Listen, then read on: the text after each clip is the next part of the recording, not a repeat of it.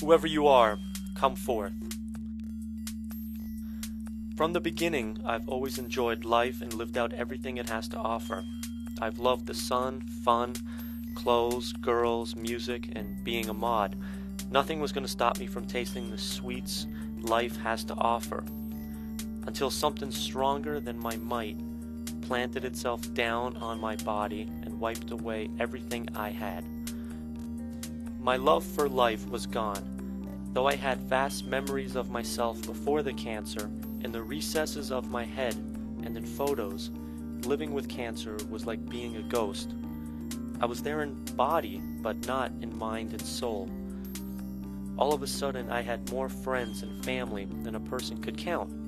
I was on something like MySpace before MySpace even existed. Were they there for me or there because I got bitten by the plague? I didn't know and didn't really care. Any photos of me taken during that time, I cut them up, burned them, threw them away. I didn't want a reminder of myself with cancer or of the people who were around me during my treatment. Because if you looked at those photos today, yeah, you see Erzen, but that wasn't Erzen. I didn't digest anything the doctors said. The stages, the treatment, medicines, even the cancer seemed like a blur.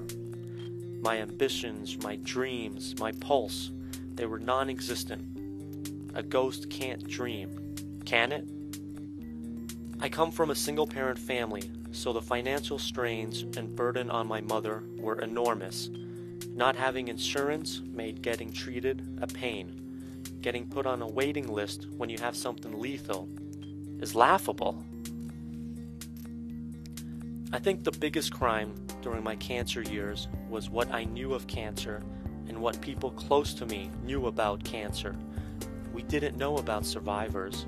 We only knew about pain and funerals.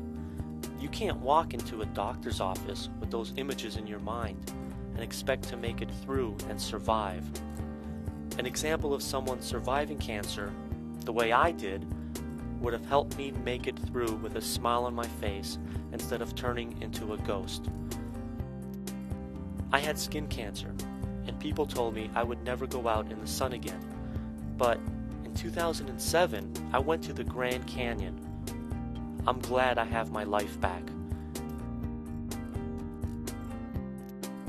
These are the days that must happen to you.